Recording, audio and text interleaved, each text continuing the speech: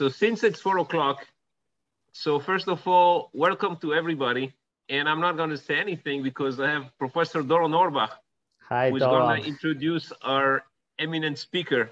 So I just want to say that I am super, ultra happy and very grateful that you accepted this invitation.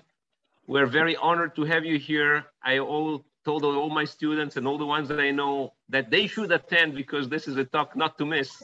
And I leave Doron now to do the introduction. Doron, it's yours. Good afternoon, everyone in Israel and all other times throughout the world. Thank you very much, my friend, Professor Tui, for joining us, for accepting our warm invitation. Well, it's a great pleasure to introduce you. In fact, your short CV and details were published in the invitation. But well, I would say that Professor Tui is one of the most creative scientists that I know. I think we are lucky that he fell in love in the fields of electrochemistry, batteries, whatever he would touch, he would do the best scientific work because of his innovative mind.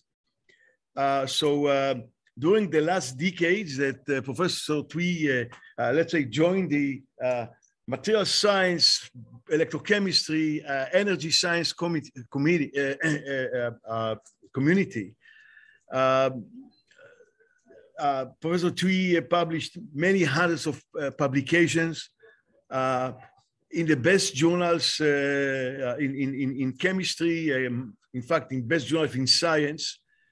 And he brought together nanotechnology, amazing capability in chemistry and material science to energy science in solving acute problems in electrocatalysis, in passivation phenomena, in how to store charge in materials, interfacial aspects. The contribution of Professor Tui to the field is amazing because of the innovative manner. If we think about high energy density batteries, there is no single fraction of time that we have thermodynamic stability. So all the operation of batteries is metastable, and we need to deal with interfaces with bulks that have to work simultaneously through very complicated charge transfer. And there's a lot of phenomena and a lot of aspects that have to be taken into account.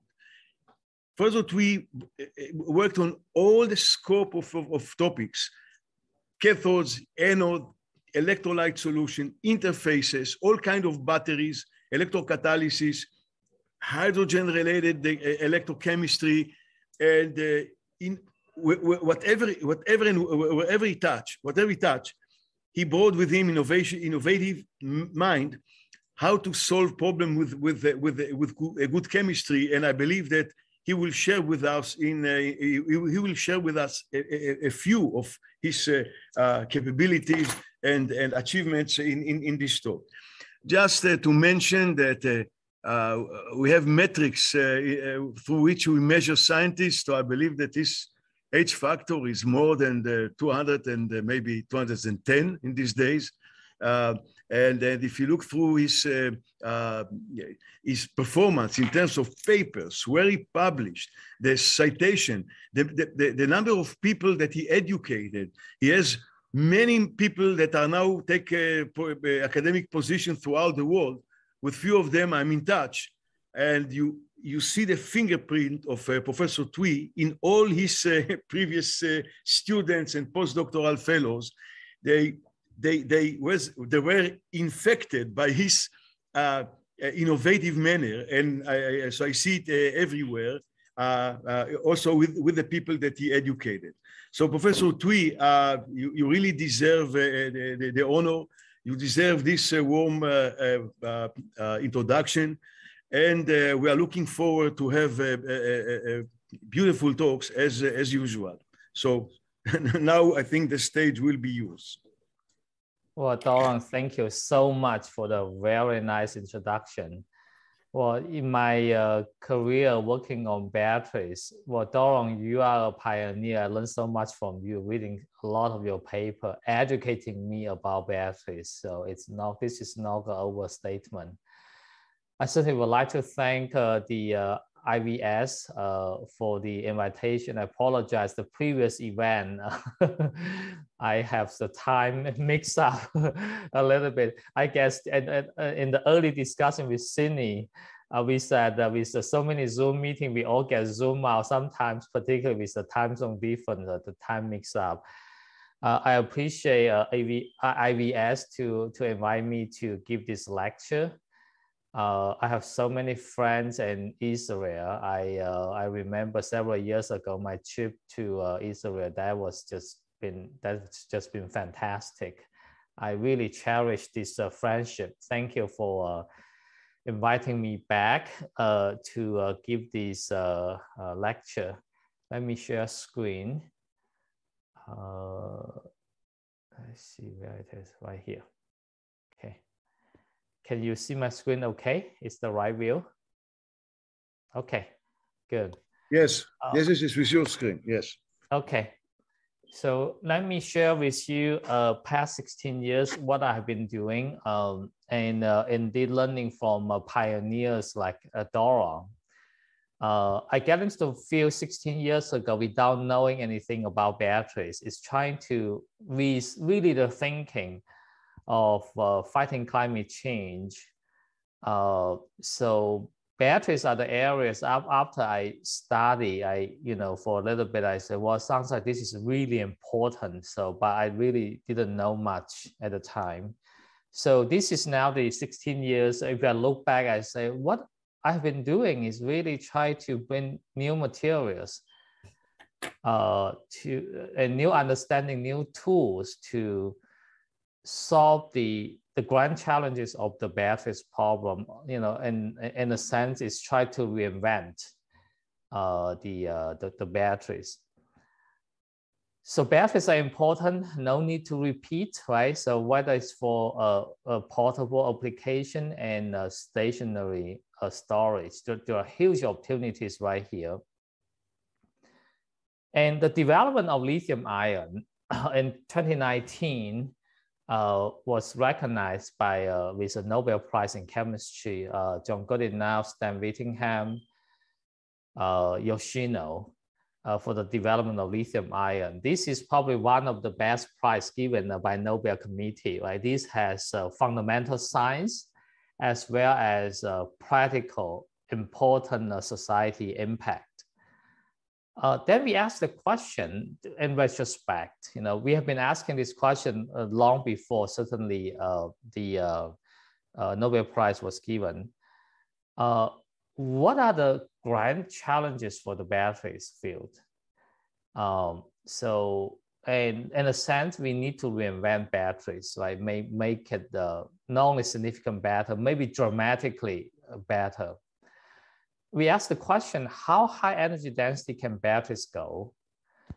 Measured in watt per kilo or watt per liter. Can we extend the battery life by 3 times or longer, much longer than 3 times, right? We talk about, well, can we do 30 years? Grid scale energy storage will need it. 10,000 cycle, 30,000 cycle. There are some lithium batteries chemistry right now can do up to about 10,000 cycle, but we want to do it in a way, regularly with high energy density, low cost batteries, or even longer cycle life, 30,000 cycle. What does that mean? That means if you do 1 cycle per day for 30 years, you need about 11,000 cycles. You are doing 3 cycles per day, and you could need more than 30,000 cycles. That's the rationale. How fast can batteries be charged? How do we do that? Electrons transport, ion transport, interfacial stability, lithium plating problem, and so on. There's many problems showing up, right? The strain, stress, can we do within 10 minutes? Can we make batteries completely safe without catching fires? You have been seeing batteries will catch fire once in a while, and particularly go to very large scale energy storage. That could be challenges. Can reduce the battery cost by 3 times or more, particularly when you go to grid scale energy storage. If you want to do seasonal storage, I will argue you need to reduce the battery cost by 10 times. Right? Those are very challenging problems. How do we sense battery's health condition? What are the methods for battery reuse and recycle? With such a scale, larger scale coming up, you're going to see the next 5 years, the battery production will be increased by 10 times. In a decade also, 20, 30 times easily. So the huge resources needed to build this battery. We need to consider reuse and recycling. Grid scale seasonal storage, I just mentioned, needs to be very low cost and flexible, variable, stretchable batteries for specialized applications. So these are the questions we asked over the years. And how do we enable that through science, through chemistry, to address these challenges? So 16 years at Stanford now, my lab tried to build out a research program to answer some of those questions. I don't have answers for all the questions. Maybe for some of them, we are kind of partially through, mostly through materials design. Let me, really highlight, some examples, particularly on the high energy density batteries. When we look at high energy density, it requires you to store a lot more charges inside the materials. Well, this is the plot. Vertical axis is the relative volume change of the materials once electrons and lithium coming in, right? Certainly you say it doesn't need to be lithium, it can be sodium. Well, it will be similar phenomenon right there, or magnesium. Horizontal axis is the number of lithium ions you store versus the host atomic ratio. The more you store, the bigger volume expansion you are going to have. So, and we are right now is 1 versus 6 roughly, right? 1 versus 6 or 1 versus 5. These are the existing materials, really getting winning the Nobel Prize for, right? We know how to store lithium. Spend about 6 host atoms to store 1 lithium. Well, once we go up to the curve right there, you're going to store more and more lithium. Well, lithium has charges, lithium has volume. So the degree of volume expansion in terms of percentage will go out a lot. For example, if you go to metallic lithium plating and stripping, if you strip it away, it's empty. Once you plate it back, you have certain volume. In the relative sense, it's infinite. There's no host atoms right there. It's called hostless storage. So the challenge goes up more and more. This is Yayuan was my graduate student. I asked Yayuan to make this plot. Yayuan is an amazing person. She's joining now Johns Hopkins as an assistant professor, starting on January 1st. So now you look at this, you say, well, what are the challenges we need to consider, right? In the past 30 years, the success of lithium ion batteries using stable host, whether it's graphite, whether it's lithium cobalt oxide, lithium iron phosphate, right, or MMC to store lithium, they're stable. Well, there's really no chemical bond breaking right there. And on the right side, the new materials with much higher capacity, there are significant chemical bond breaking, sometimes nearly completely breaking. Host atoms move to long distance because you have so many lithium coming in. These need to rearrange, become new structure. All the host atoms need to move around. Complete structure change, gigantic volume expansion. That's 10 times more than traditional materials. And so all these challenges presenting to you from atomic bonding scale to individual particle scale and to the whole electron scale. These are all, of course, very challenges require new thinking, the paradigm shift, how to design materials to overcome these problems. But if you could do that, enable new materials, for example, we are now using graphite and this lithium, nickel, manganese, cobalt oxide called MMC. We have roughly about 250, 260 watt per kilo, right? That's used in a Tesla car, for example. Or NCA, this family of materials. And well, if you replace silicon with MMC, potential, you can go up to 400, slightly above 400. Lithium metal coming in with MMC, you could potentially reach 500 watt per kilo. And lithium and sulfur, 600 and more with that potential. Of course, this pathway is not entirely easy. This requires really a lot of scientists coming in to overcome the materials and chemistry problem along the way. So let me show you the first example, of which is silicon. And when I started at Stanford, I looked into these materials right away. Silicon is known to store lithium with this aeroid phase diagram based on a high temperature study is a lithium 4.4 silicon, which is stored 4,200 millimole per gram compared to the graphite, right? That's you have about 11x of the capacity. And silicon also has the right potential to be an anode. It's low, it's close to lithium metal.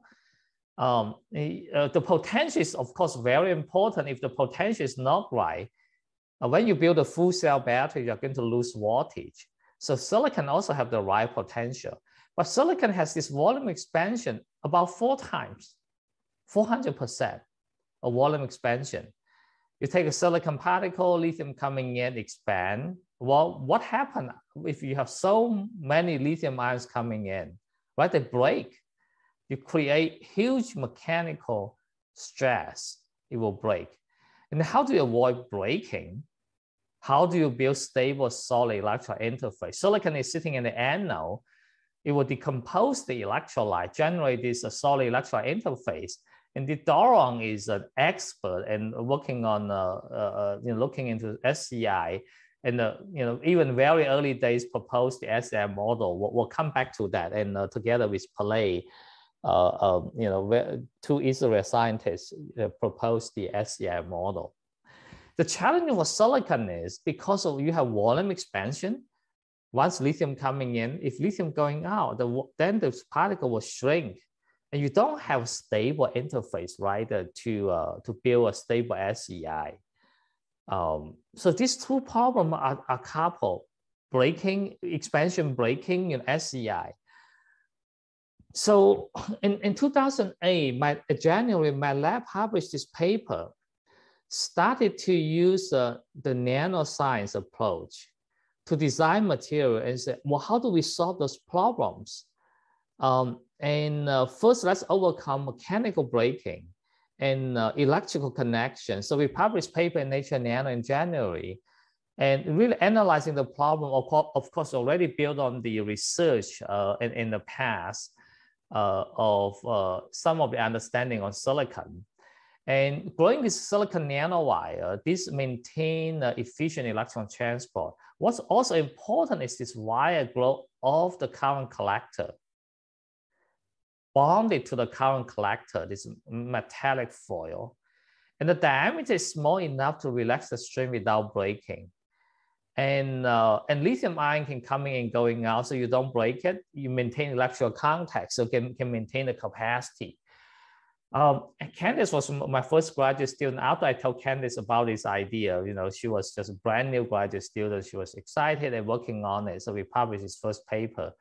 Well, it turned out to be certainly, this is the one really sent my group into the field of the batteries. By now, it accumulated a really big citation. So we need to understand, right, how silicon expand and break. We have conducted a whole series of studies. I can only select a few examples right here to share with you. Together with Bill Nix, a mechanical expert in my department, my graduate student Matt Madell, who's now a professor in Georgia Tech, right? We developed this approach using in situ transmission electron microscopy. build a nano-sized batteries in there. So having a cathode, that's lithium cobalt oxide, anode is silicon nanowire connected with a gold probe with ionic liquid as the electrolyte. Ionic liquid has very low vapor pressure. Even under vacuum condition inside TEM, it can survive the vacuum condition without drying out, without evaporation. And lithium coming in, electrons coming in, we start to charge silicon wires. This approach also allows us to charge silicon particles. Particle connect with these wires. Then we watch what's happening here. We really learn a lot of information using this approach. So let me share with you, this is a silicon nanowire. Surface is coated with copper. Scale bar right here is 200 nanometers. So this is about close to 200 nanometer diameter wires. If you look at this, you say, well, you charge up these silicon wires, you can see the volume is expanded. This expansion is so powerful, it breaks the copper coating on the surface. If you need to store a lot of lithium going in, you cannot avoid the volume expansion. Suppression volume expansion is not possible, because it's atomic size of lithium coming in. You put so many, they're going to expand. What you need to do is design the right structure, let it expand, but without breaking. Let it expand in a controlled way. So now let's look at what about this question in the field? What's the critical breaking size? In the early days, the hypothesis would be if the structure is small enough, it will not break. But how small do you need them to be without breaking?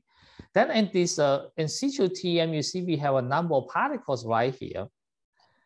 And they have different size. In the center, you have 800 nanometer diameter particle to start with. Surrounding it, you see small particle. Now you can look at many particles during charging.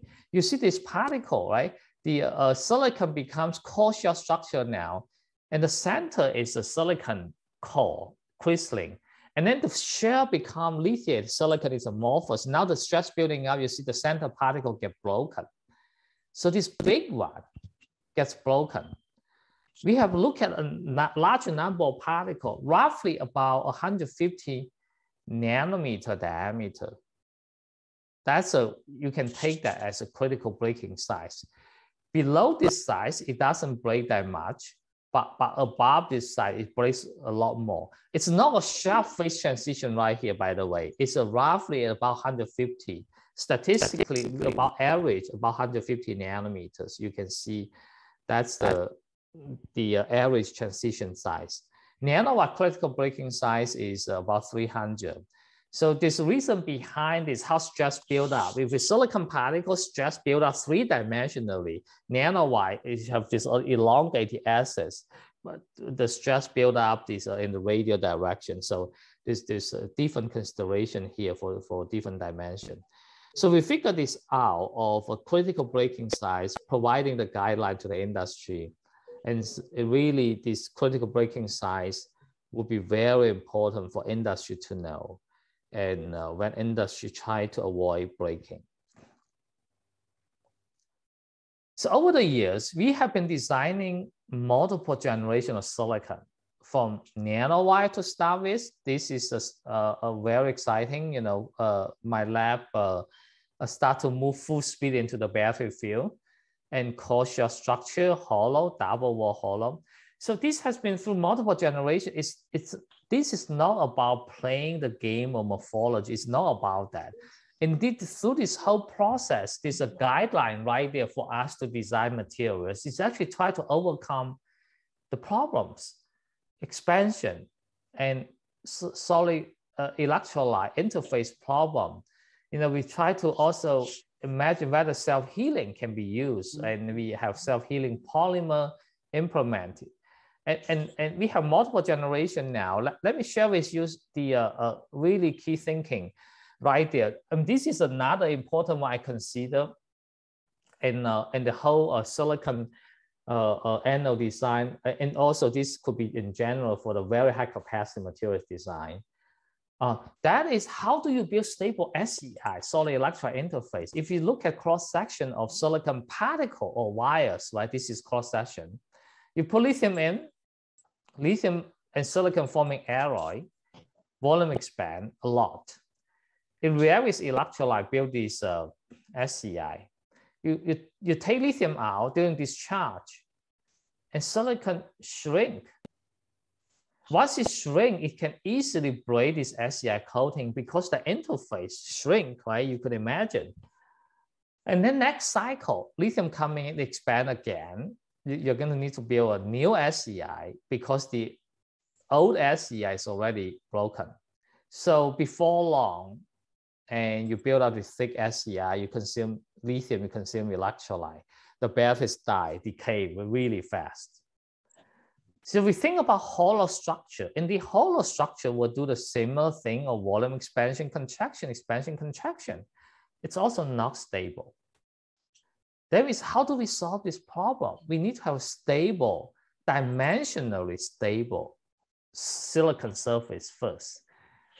So, and this idea, I still remember, and during my vacation in Hawaii, and then I kind of thought about this. I said, wow, this may be a solution.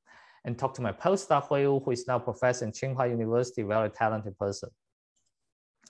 Silicon, blue color, we built this double wall hollow structure.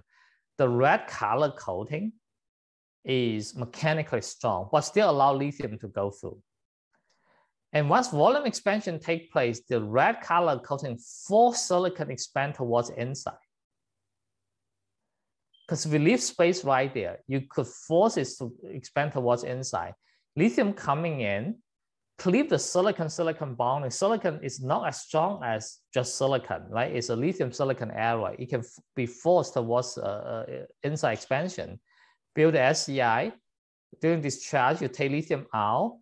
The interior surface, come back. Now, you never move the outer interface. Now you can have this SEI building up. So I was really excited about this concept. Turned out to be, this could be realized experimentally. And we compare silicon wires along, silicon nanotubes along in the middle, and a double wall hollow tubes. That's in the bottom right here. After you do charging discharging cycle, you can see the bottom case. The solid electrolyte interface coating onto this individual tube, but it's not that thick.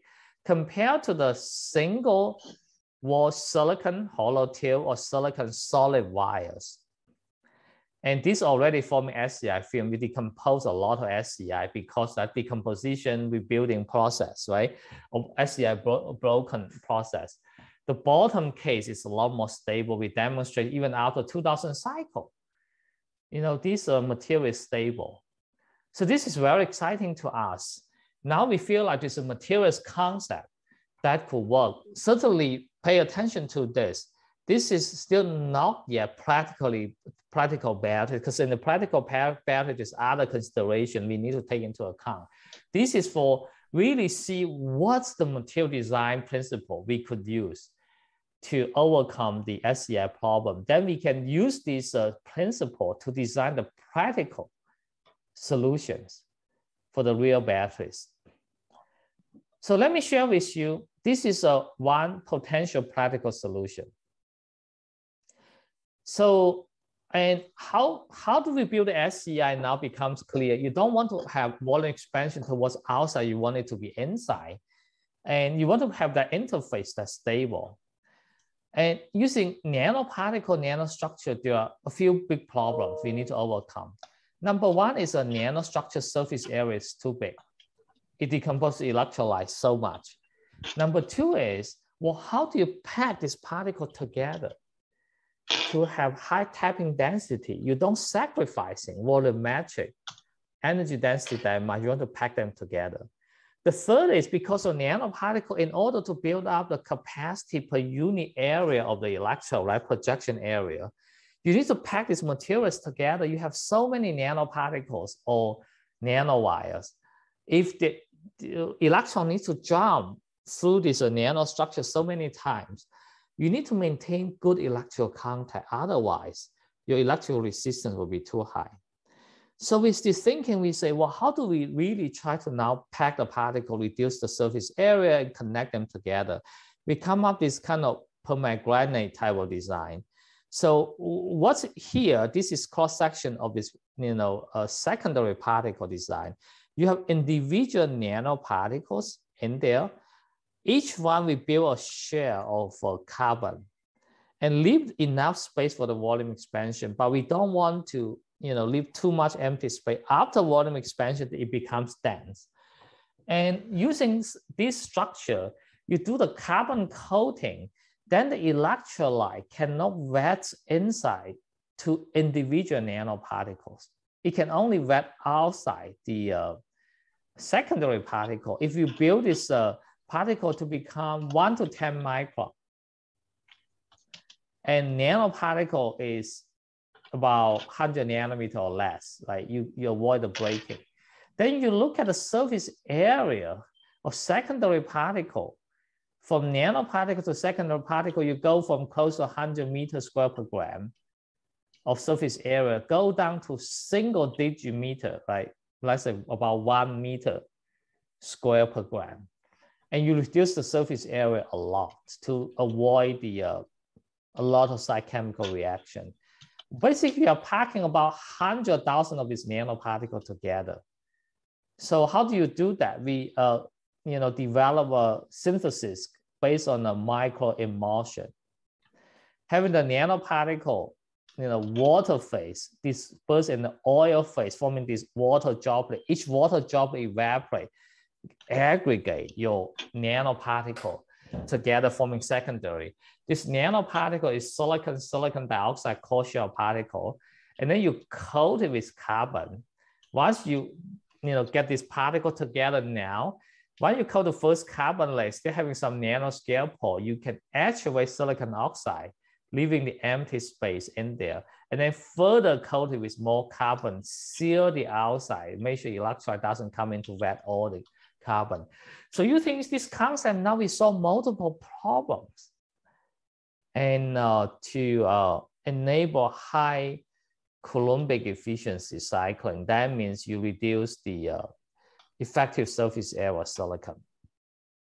So that has been really exciting. In 2008, I founded Amprius to commercialize my silicon anode technology. Amprius is now having silicon batteries, rechargeable one up to 450, actually no, more than 430, now it's 450 watt per kilogram, supplying to the Airbus Cyphers S, allow Airbus to break the world record 25-day continuous flight time with our batteries.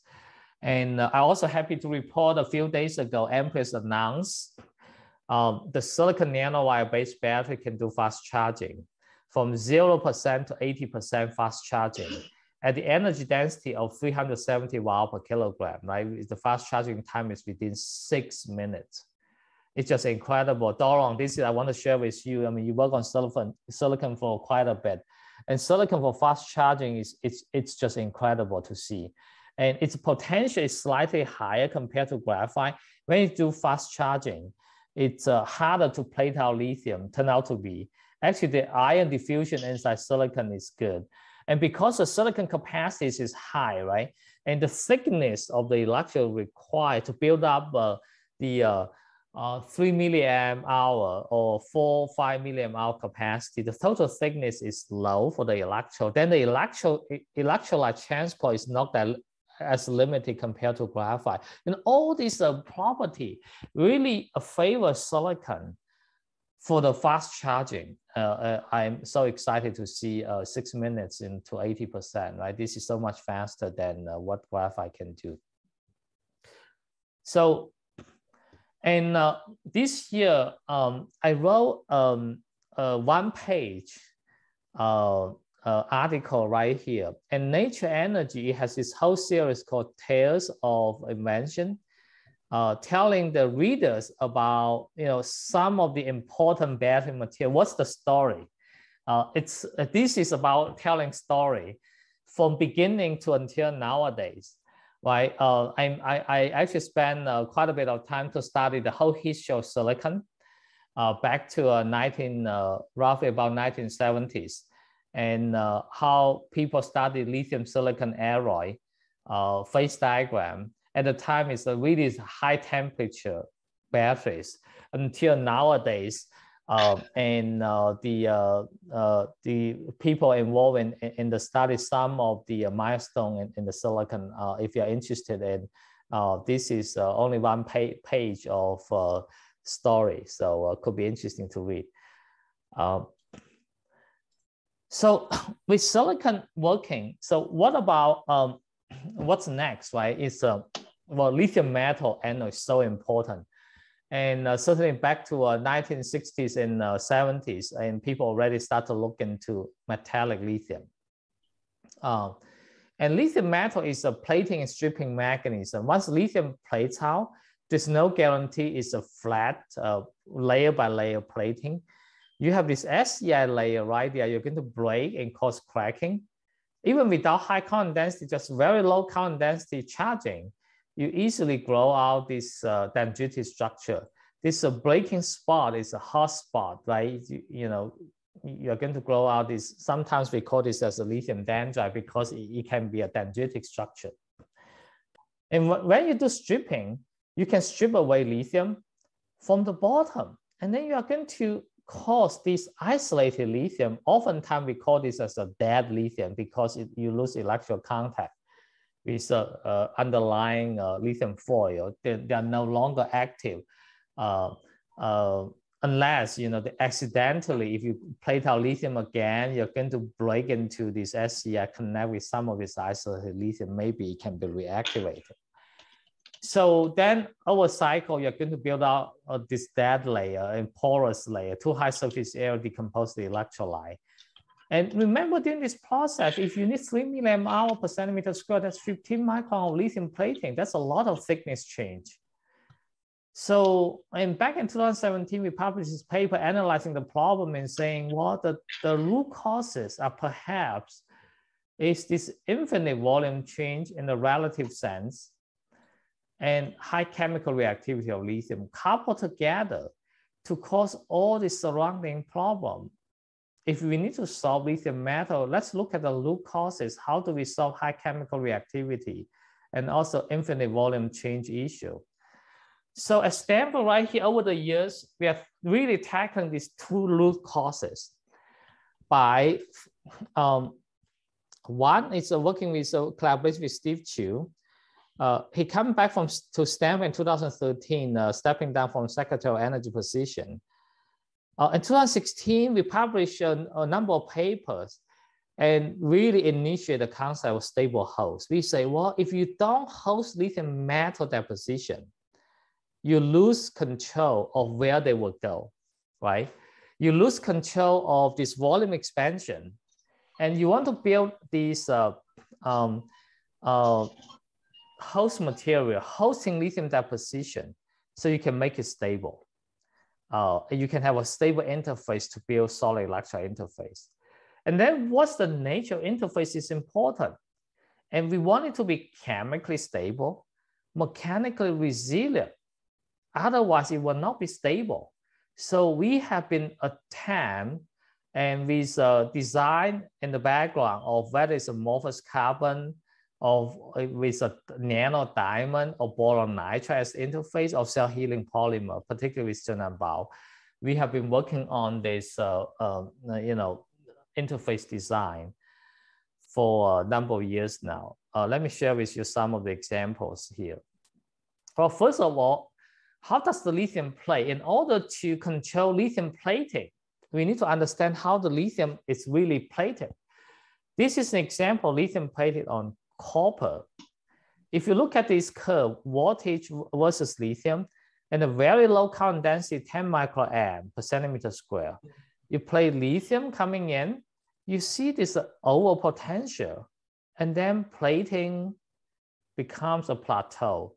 This over potential voltage dip right there is indication of a nucleation event. Lithium plated onto copper. But lithium plated onto gold is different. At 200 milliwatt versus lithium, before lithium plating happening, you see a voltage plateau. That's lithium and gold forming alloy phase. First alloy phase, second alloy phase formation, and then plating happening. Once the plating is happening, you see, well, there's really no overpotential right there. So on gold, the behavior is very different. So what's happening is because copper and lithium phase diagram, you look at this, and gold and lithium, on the right-hand side, close to pure lithium, that's the moment lithium about to be plated out, right? That's close to pure lithium.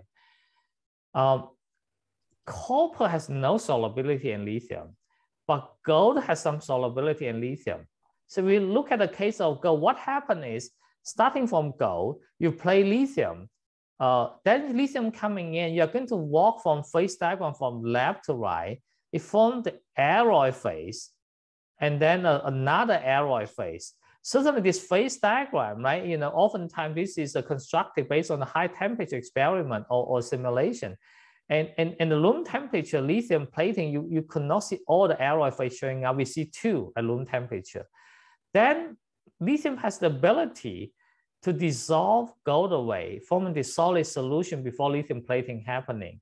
What's happening is lithium is making gold more and more look like lithium by dissolving it away, and then the lithium plating happening. So this is really exciting, as lithium has this ability to have this gradual change in the plating happen. But between lithium and copper, lithium cannot dissolve copper away. Copper and lithium, they have different crystal structure, different atomic spacing, lattice constant. They don't really like each other. You need to have some overpotential to nucleate the lithium plating. So using this idea, we actually screen a bunch of materials. For example, carbon, indeed at room temperature, also have the overpotential for plating. But certainly if the carbon has a lot of other functionality like oxygen and so on, and nitrogen, then the story might change. I'm talking about a carbon, you know, without those significant of those functional groups yet. So carbon has overpotential. We are designing this structure for the first time of lithium host. Put lithium, the gold seeds inside. Then you say, I'm going to play lithium. Lithium needs to decide it would like to nucleate outside on hollow carbon, or inside, that could be on the gold. The hypothesis is they like to nucleate onto gold, so and grow inside. Then this carbon function as interfacial layer allow you to interface with electrolyte to build SEI. So with Steve Chu and our joint postdoc Kai Yan, we made this structure, and this is hollow carbon with gold seeds in there. This hollow carbon diameter is about 10 micron. Sorry, 1 micron, also less than 1 micron. And let me show you the in situ video to prove lithium has the ability to dissolve gold away. So this is the one we start to play lithium in there. And once lithium coming in, you see the gold get dissolved away. Once you play lithium, extract lithium going out, and the gold comes back. Well, lithium really have this ability right there. It's just so fascinating to see this in situ video. So using this seeded hollow carbon in the bottom right here, we build the electrode, we deposit lithium. You don't see lithium dendrite, lithium filament growing outside. But if it's hollow carbon alone, lithium metal would like to nucleate outside, forming the dendritic structure. The bottom case is a lot more stable. So this is pretty exciting to see. And then we say, well, how do we build a host? Not by electroplating, but by doing chemical synthesis. You know, then you can process that in a larger scale. So we developed this molten infusion.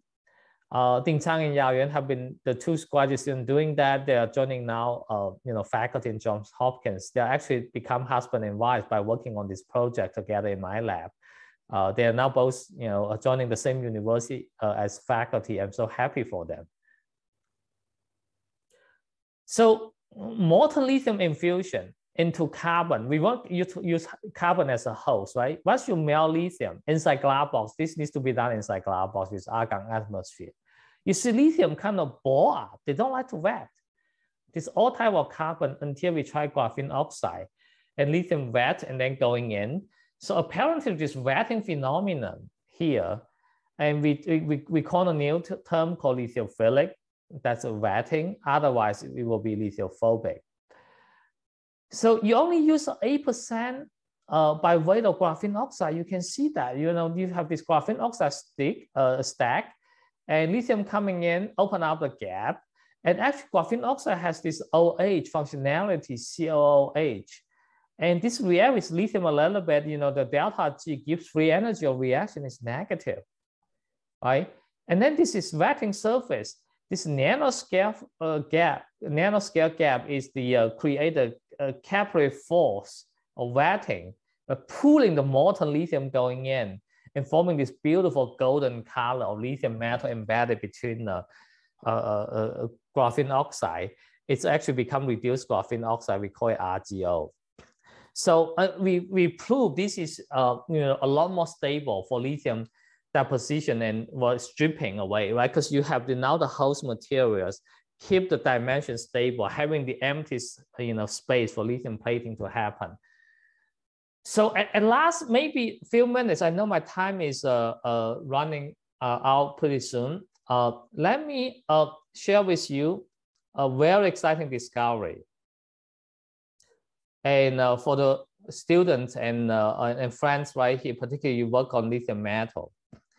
And for a long time, we basically say isolated lithium, they're mostly dead, right? You know, only for the exception is some lithium metal might accidentally get connected during plating. So we asked this question, is lithium really dead? Very interesting question. So this paper will be coming out maybe in a week also in Nature. So we asked this question. You know, you have battery, you have cathode, you have anode, and then you play lithium, and you cause isolated lithium. They lose electrical contact with your anode. And we are drawing this right here. Is this lithium just sit right there doing nothing, right? I mean, it can react with organic electrolyte, but it doesn't respond to anything, right? During charging and discharging. We try to analyze this situation. If you charge cathode and anode, right? Even though this lithium metal, this is isolated metallic island in the middle, not electrically connected, would it respond to the charging and discharging signal? Well, they can be polarized because when you do charging and discharging, you pass current, electrical current right here. There will be ionic current inside.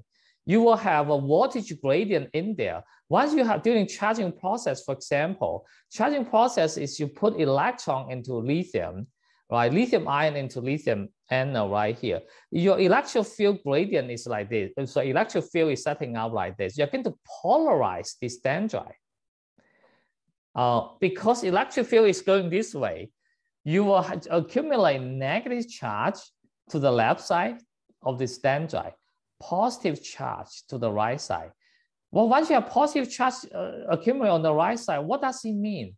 It means if you like to dissolve away this lithium zero valence atoms, become electrons, and lithium ion will go into the electrolyte. Electrons will, you know, go to the left, accumulate to the left, but accumulate to the left, these electrons will now combine with the lithium ions, right?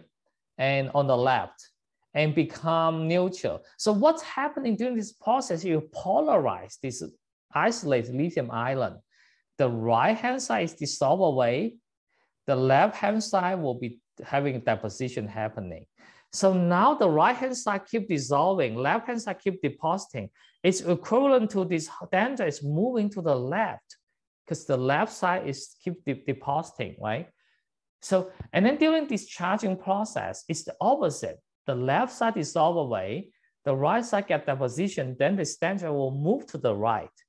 So it's moving. even though they're electronically isolated from anode or cathode. So this is amazing, you know, if this is happening. So we want to prove that. So we create an island of, by deposition, some island of lithium in the middle with cathode here, anode here. And during charging process, right, you know, at the beginning, these 0 hours, after charging process, you see after 3 hours charging, the right side of lithium now get dissolved away, even though this is isolated island, electrically disconnected from anything, and the left side have lithium deposition. So this is this is polarization. It's caused corrosion on the right side, deposition on the left side. So in the discharge process, it's the opposite. Now the lithium deposition for this middle island goes to the right. We actually simulate this process and find that's true. You know, doing electrochemical simulation, you know, you can having the deposition, self-dissolution from the right and deposition to the left. And this is very exciting. Now, this caused lithium isolated island to move. Now we're thinking if you cause it to move to the anode, the lithium metal side, it can get connected. And now once it's connected electrically, you activate all this lithium metal. So we actually proved that this process, this is probably not enough time to explain the whole thing. We see with these isolated lithium activated, you can have this activation. You can see that in the voltage curve, you can gain more capacity coming back. It's very exciting for us to see this is happening. So maybe I'll only spend a couple more minutes, then I probably need to stop and answer the questions. So a few years ago, in my lab in collaboration with Bar, we also started to get into the electrolyte design. Very interesting. You know, this has a huge opportunities right there. Doron is a super expert in these areas. And we learned quite a bit from your pioneering study. For example, DME is used as lithium metal. We say, well, you know, why don't we extend this carbon chain, make it longer?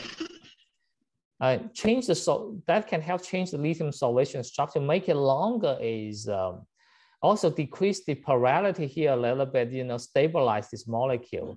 And then we say, if we add in the fluorine in the middle, you know, 2 fluorine on this 2 carbon, another 2 fluorine, turned out to be nobody has made these molecules yet because we couldn't find a Cas number for it. And we actually show with this called FDMB molecule, the cathode side using fluorine to help stabilize on the oxidation side of, you know, of this electrolyte, it's become a lot more stable. And not only the anode side, the lithium metal side, we use this protocol, Doron, you invented, you know, everybody calling using your name right there. We call Aurbach cycling method right now. Using Aurbach method, we now showing this is 99.52%, really, you know, close to the record type of performance of electrolyte showing up. Turn out to be this electrolyte can affect the lithium metal plating morphology. Instead of then forming this much larger size of grain, reduce the surface area.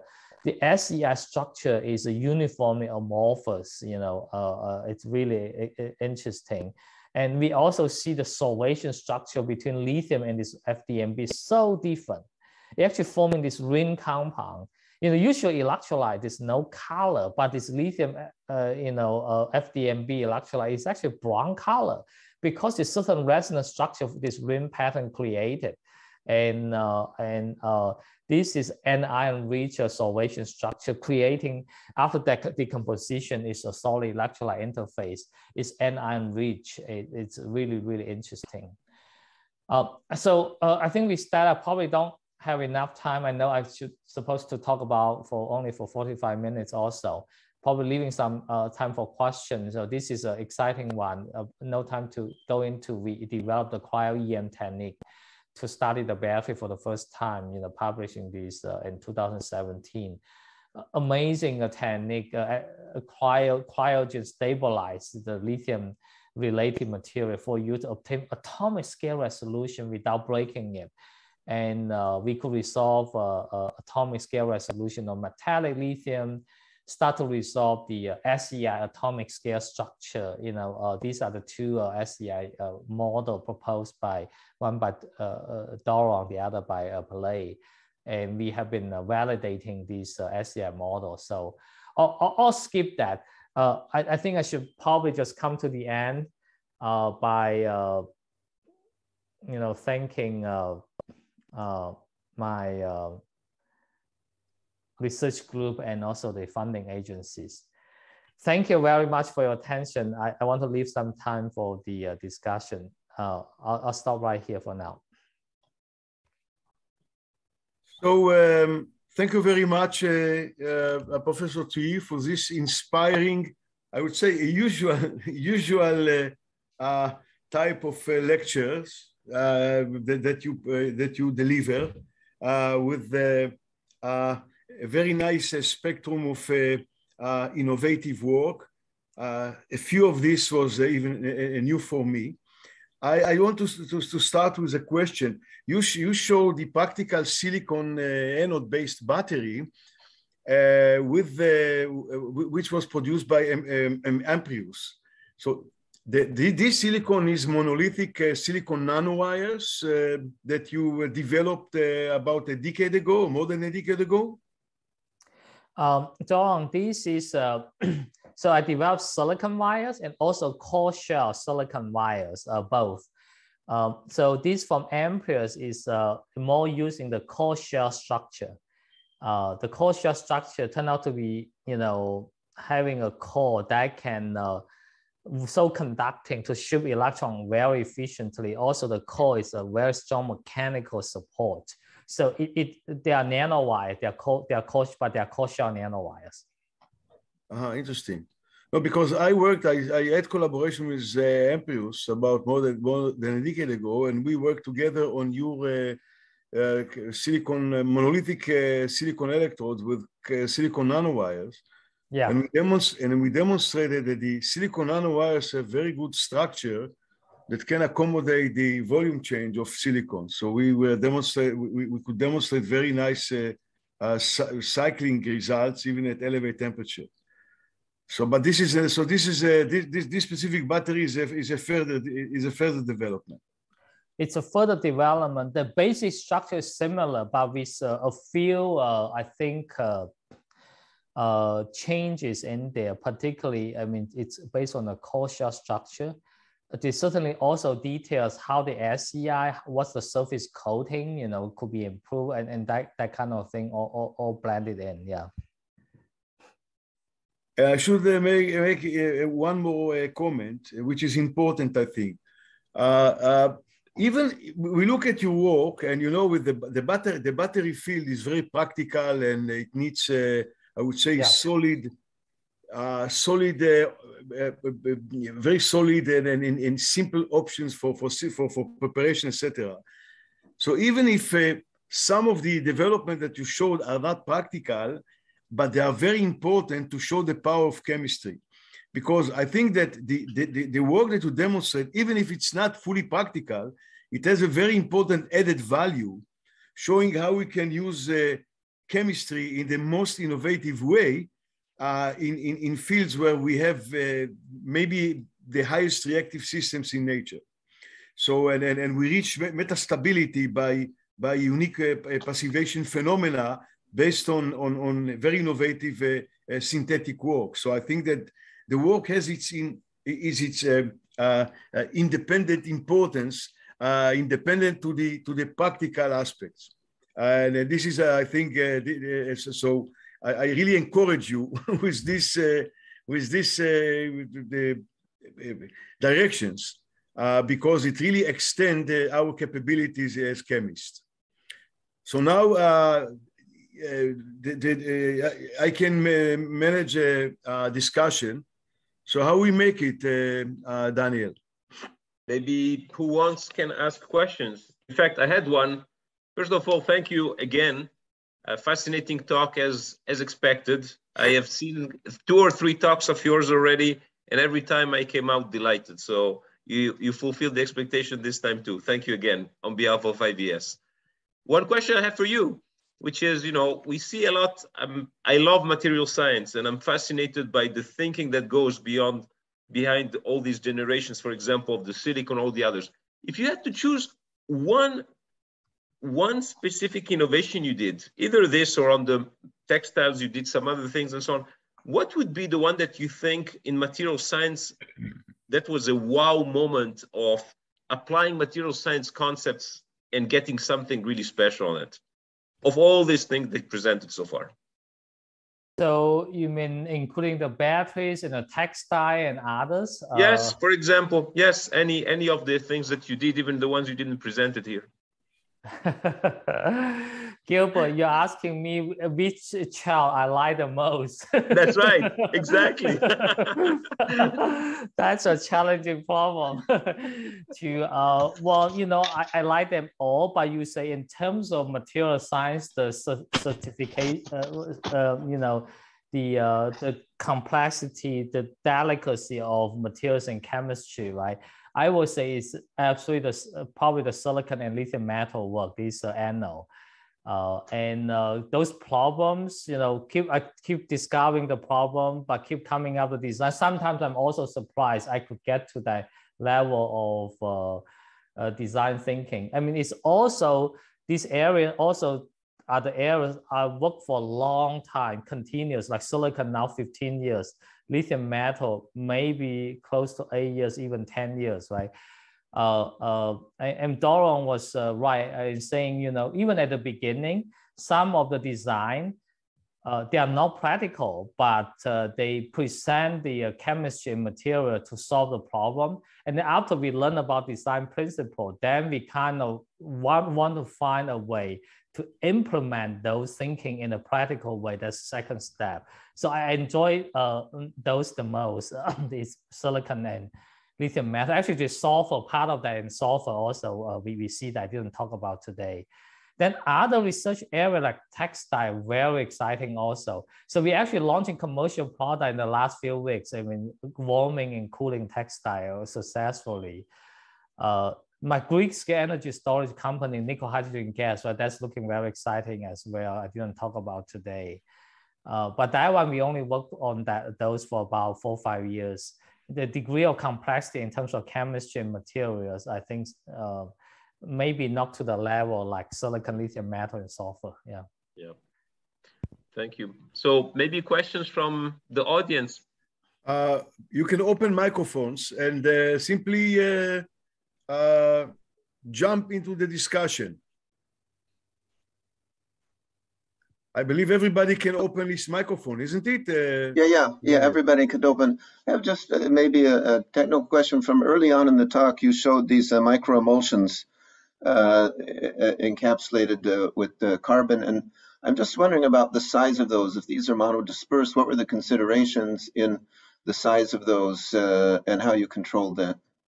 Yeah, well, Sydney, the nanoparticle we start with is about 80 nanometers.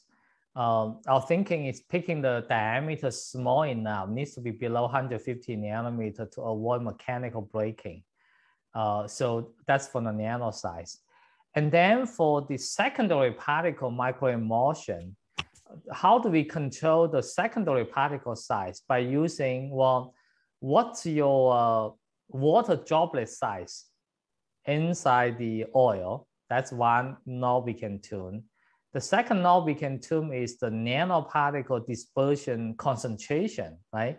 If it's in an aqueous solution, you reduce the concentration after the water droplet evaporate, the same water droplet size evaporate, then you have less particle, then your secondary particles size will be smaller.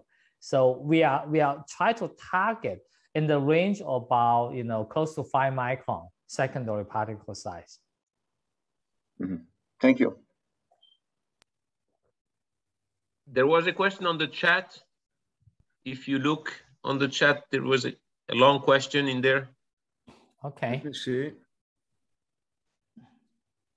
How can we practically design high volumetric energy dense silicon anode? I feel giving buffer space of silicon. Yes, this is a good question. So this is a question I think people ask a lot and discuss a lot, right? Well, you know, silicon volume expansion is so much. If you leave a lot of empty space, right, there was how much volumetric energy density can you still maintain? So let me give you a parameter first. You have silicon. If you put lithium in, silicon can expand 4 times. After expansion, let me emphasize, after expansion, lithiated silicon, its volumetric capacity, milliamp hour per centimeter cube, so milliamp hour per cc, it's 2000 roughly. That's actually very, very high. That's about 3 times of graphite, theoretically, you know. So then you say, well, if I build silicon, I need to leave the space right there for the expansion.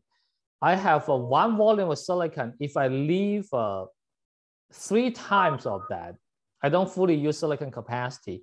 You expand to 3 times, fill that space, you still can get to somewhere about practically 1500 milliamp hour per centimeter cube. This is experimentally we see in the electrode level.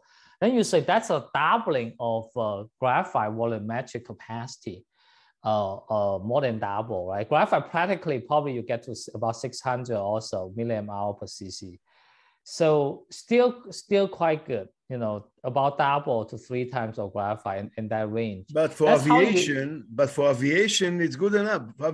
For aviation, you showed application for aviation. It's good enough, yeah. For aviation, the gravimetric energy density is the most important rather than volumetric. That's right. Doron, you're completely right. Even for volumetric, right? If you look at Amprius battery, it gets to about 1200 to 1300 watt per liter, right? Compared to now lithium ion, maybe lithium ion is about, we're using graphite 700, 750 watt per liter range. So it's possible to use silicon with high volumetric energy density. Let's see. I think I answered the questions. It's all about volumetrics. Yeah, I think these are long writing is all about volumetric. Thank you for asking this question.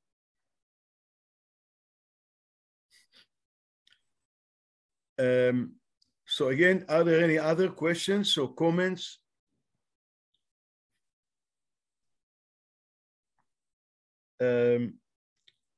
So I think that if there's no comments or questions, in fact, the talk was very clear, Professor Thuy, and I believe that I see the names. Many of the people, well, I know many of the audience, and they follow your work. So you're not new for us, and you follow your work. But it's again always nice to see you, even if it is in 2D. It's nice to see you even in 2 dimensions on the screen and see again and again the scope of work, which is inspiring. So again, you know, if anyone asks you questions about practical issues, you can simply deny that there's no issue here. The level of innovation is important for the sake of chemistry, for the sake of chemical science. So demonstrating the power of material science and the use of the right chemistry and physics, and in fact, using all our understanding, knowledge, capability in material science to come with a new structures that struggle with metastability, with the most reactive systems in nature. And this has an independent value, independent to practicality. And of course, this work has its own practical importance, but beyond practical importance, it has independent importance by the beauty of chemistry. And this is an important a message that I like to convey. And please, this is the way you should answer. If there's any criticism about, let's say, exotic solutions or exotic development, this exotic development has their own, let's say, independent value for chemists, for material science. Well, so I believe that we can conclude this beautiful talk. Yes, and thank you very much for being with us, and we look forward to have you again. with us in Israel, physically, in any dimension. Doron has said everything. Thank you again on behalf of IVS for having delighted us with your presentation. And I hope really that we finish with this virus thing and that we can have you here in person, and that will be much, much more fun than doing over Zoom. But thank you in the meantime for the Zoom. That was absolutely great. Thanks a lot. Well, thank you, my friends in Israel. Thank you so much. Thank you. Bye. Thank you. Okay. Bye. Yeah. Thank you. Bye-bye now. Bye-bye. Bye. Bye.